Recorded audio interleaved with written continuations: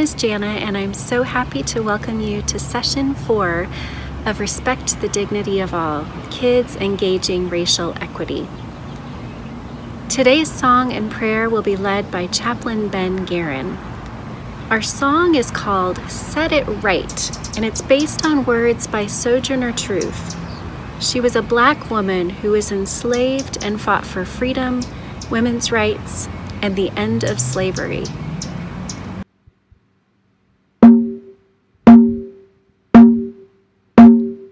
There's a great trouble in the land, we're gonna set it right again. There's a great trouble in the land, we're gonna set it right again. There's a great trouble in the land, we're gonna set it right again. We're gonna set it right again.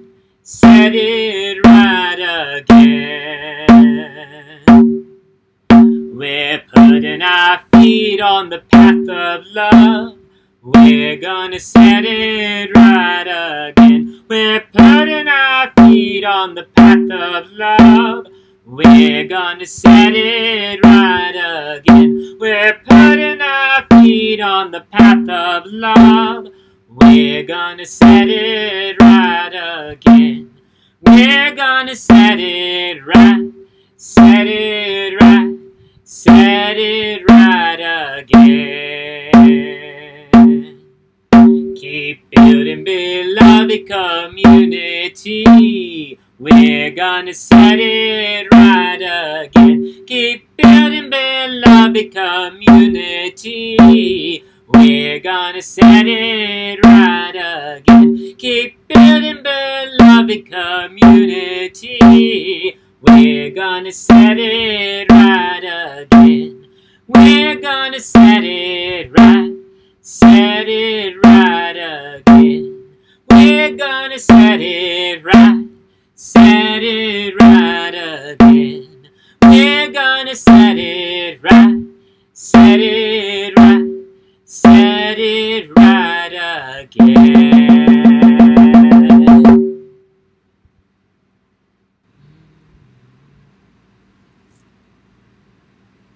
Let us pray.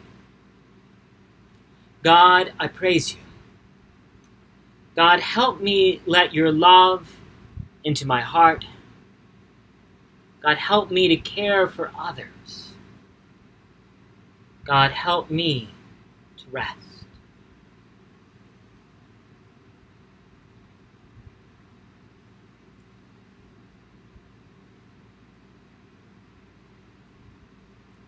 Amen.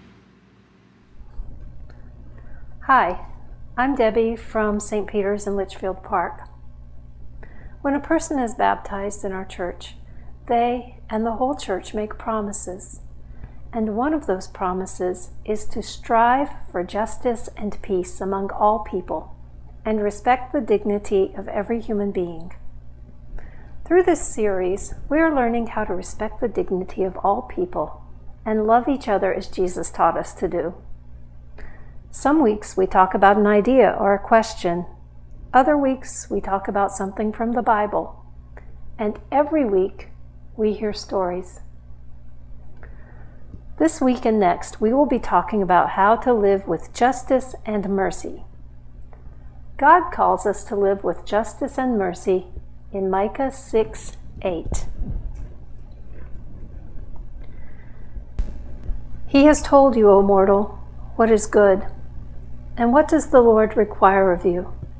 But to do justice, and to love kindness, and to walk humbly with your God. So what does this mean? First, let's talk about how God shows us what is good. God shows us what is good by sending messages right to our hearts. When I experience something good, my heart feels like a warm, shining light, spreading all the way from my nose to my toes, and makes me smile and I feel happy. When God shows me that something is good, my heart feels like sunshine on a sunny day. An example of something that fills my heart with this feeling is friendship. Think of a time when God showed you something good. How did it feel? When we see something wrong, God tells us about that too. For me, the feeling is like a storm. My heart feels dark and dreary and cold. Sometimes it feels like loud wind and thunder are pounding so hard in my heart that I want to explode. And sometimes tears fall like rain from my eyes. Sometimes I want to run away from this feeling. When I feel like this, I know it is God showing me that something is wrong. I feel like this when I see people of color being hurt and killed because of their skin color. I also feel like this when I see the environment being hurt or destroyed. Think of a time when God showed you something wrong. How did it feel? So what does God want us to do when we experience something that is wrong? God wants us to act with justice and mercy. One way we can describe justice is love in action. We can think of mercy as helping someone or something who is hurt or in danger.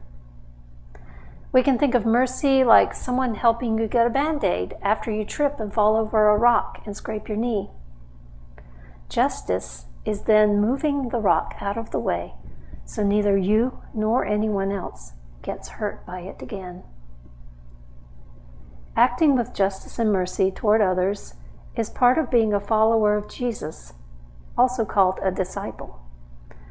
An important part of being a disciple of Jesus is listening to the needs of the people we are trying to help.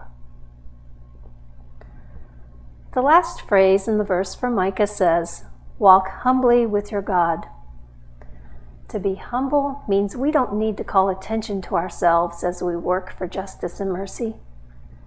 Disciples work to lift up others because that is what God calls people to do, not to get praise and glory for their actions.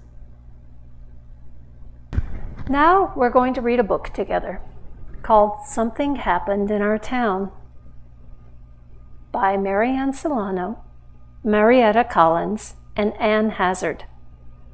The book is illustrated by Jennifer Zavoyne and is being read with permission from the American Psychological Association. In this book, a black man is shot by the police, and the children in the book, one black and one white, want to understand why. This book will help us think more about justice and how to identify injustice. Something bad happened in our town. The news was on the TV, the radio, and the internet. The grown-ups didn't think the kids knew about it, but the kids in Ms. Garcia's class heard some older kids talking about it, and they had questions.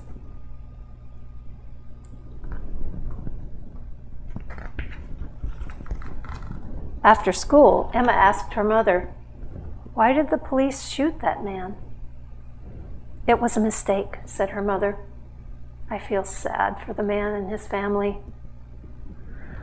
"Yes, the police thought he had a gun," said her father. "It wasn't a mistake," said her sister Liz. "The cops shot him because he was black." Emma was confused. "He is brown, not black," she said. "Some black people have dark brown skin, and some have light brown skin," Emma's father explained. "Black usually means African American. Most of their ancestors were brought here from Africa as slaves."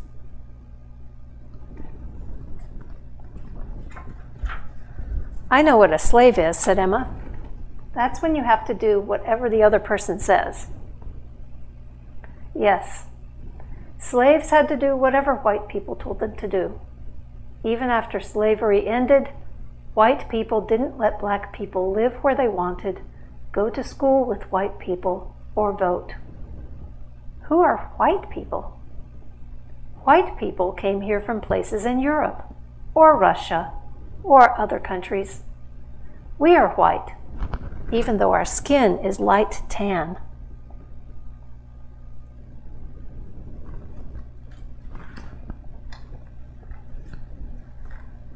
Did our family do those bad things long ago? Asked Emma. Yes, answered her mother. Back then, many white people thought that they were better than black people, even though it wasn't true. Liz added, some white people still think black men and boys are dangerous, even though they're not. Was the man that got shot dangerous? Asked Emma. No, her mother said. Shooting him was a mistake. It was a mistake that is part of a pattern. Like the pattern on my blanket? Emma asked. Yes, but this pattern is being nice to white people and mean to black people. It is an unfair pattern.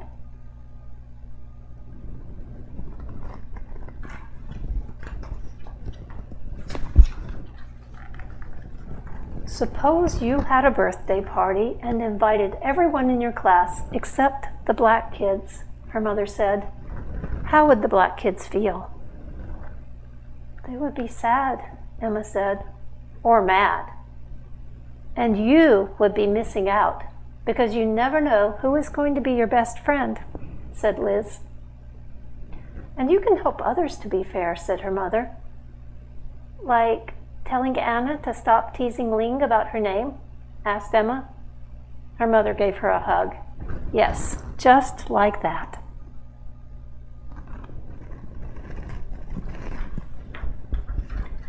In another house, Josh asked his mother, Can police go to jail? Yes, said his mother. Why do you ask? That white policeman who shot the black man, said Josh, will he go to jail? What he did was wrong, said his mother.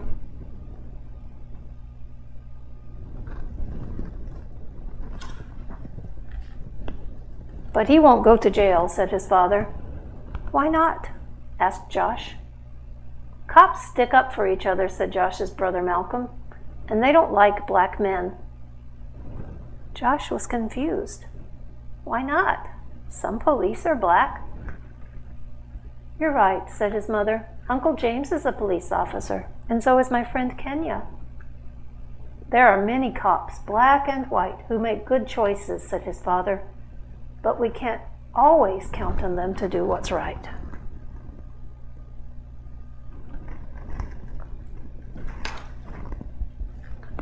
Malcolm added, I could get stopped by the police just because I'm black, even if I don't do anything wrong. That's not fair, Josh said. What if it was a white man in the car? Would the police have shot him? They probably wouldn't have even stopped the car, said his father. Sometimes white people are treated better than black people, said his mother, but it's not right. Everybody should be treated fairly. Josh's mother gave him a hug. We're proud of who we are. Harriet Tubman, Martin Luther King Jr., and Nelson Mandela were strong and brave black leaders. They showed us that we can stand up for our rights and set good examples for others. They were treated unfairly, but helped others to learn to be more fair.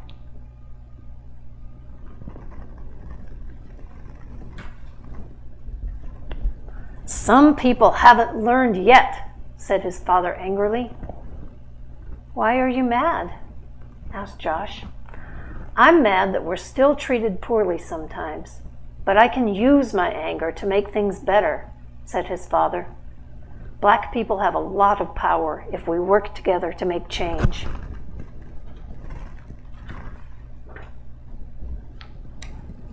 I have power, Josh said, and I'm smart. His father smiled. You're right. His mother added, and you can change people's hearts by sticking up for someone who is not treated fairly. Like how Malcolm sticks up for me when the kids tease me about my glasses? Josh asked. He tells them to step off. Just like that, his parents said.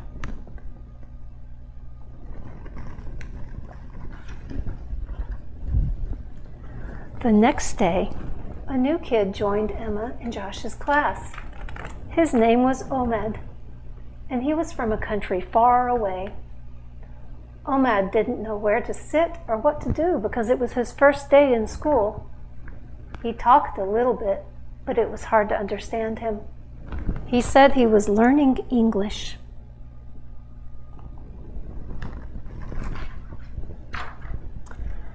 After lunch, the class went outside to play soccer. Daniel and Sophia picked kids to be on their teams. All of the kids were picked to be on a team, except Omad. Daniel said Omad probably didn't know how to play because he was new. Sophia said Omad might not be good at soccer. Josh remembered what his mother said about sticking up for people who are treated unfairly. Emma remembered what her mother said about unfair patterns and birthday parties.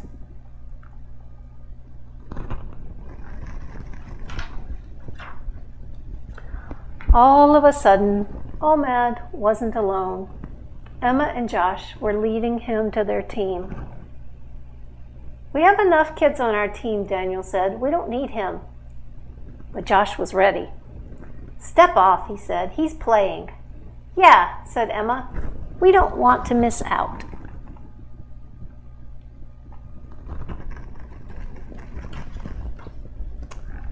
And just like that, Emma and Josh gained a new friend and started a better pattern in their school.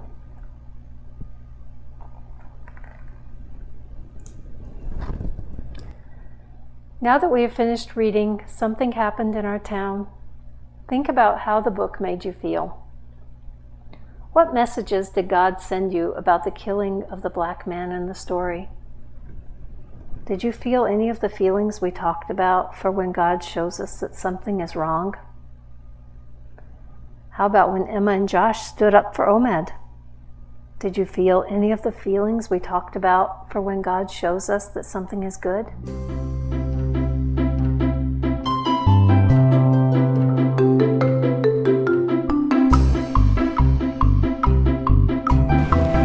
Our activity this week is to build an obstacle course.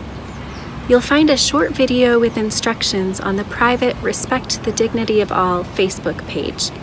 The link is in the notes below this video. Hello everyone, I'm Sarah from St. Barnabas in Scottsdale. Today we learned that God wants us to act with justice and mercy. We learned that justice means love in action, and mercy means helping someone or something who is hurt or in danger. We read a book called Something Happened in Our Town that describes an injustice. We explored the messages God was sending us about that injustice and how we know when God is telling us something. In our first week, we heard a story about listening for God. Is there anything you want to add now to the ways you hear God? Or the ways you know God is telling you something? Let's pause the video and think about how we listen for God.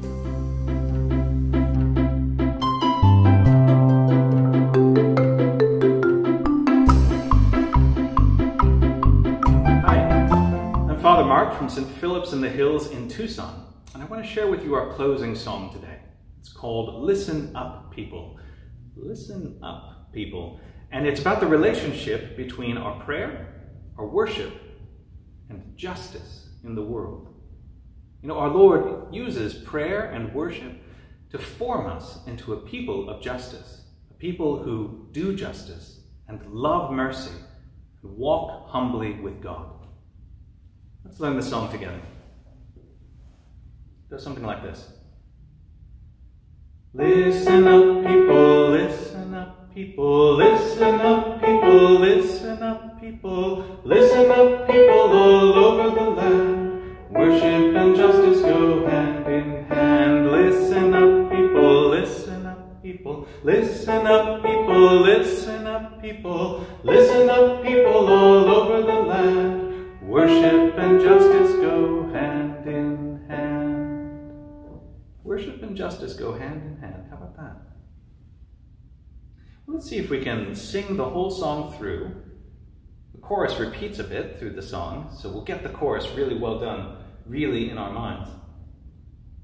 And let's see if we can do it with some accompaniment. Shall we? Shall we try? Will you sing with me? I hope you will. Listen up, people, listen up, people, listen up, people, listen up, people all over the land. Worship and justice go hand in hand. Listen up, people, listen up, people, listen up, people, listen up, people all over the land. Worship and justice go hand in hand. So when you say your prayers, always be aware they're not just words to be mumbled at night. Help us, oh God, to learn to treat each other right. Listen up, people, listen up, people, listen up, people, listen up, people all over the land. Worship and justice go hand in hand. Listen up, people, listen up, people, listen up, people, listen up, people, listen up, people all over the land. Worship and justice go hand in hand. And when you sing your songs, sing out loud and strong. Don't just let them be the soundtrack of your soul. Let justice roll. Listen up, people, listen up, people, listen up, people, listen up, people all over the land. Worship and justice go hand in hand. Listen up, people, listen up, people, listen up, people, listen up, people all over the land. Worship and justice go hand in hand. And when we get together in any kind of weather, our worship is more than it seems.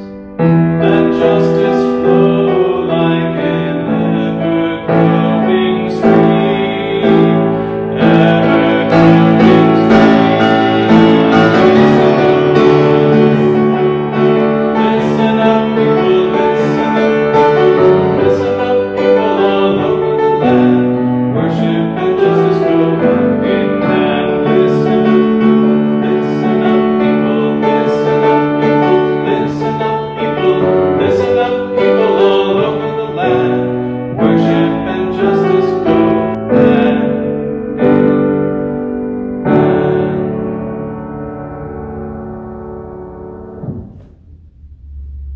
Thank you for singing with me today. I wonder if we can pray our closing prayer together. Will you join me in praying our closing prayer? Do you remember all of the gestures that go along with it? I'll bet you do. Let's pray together.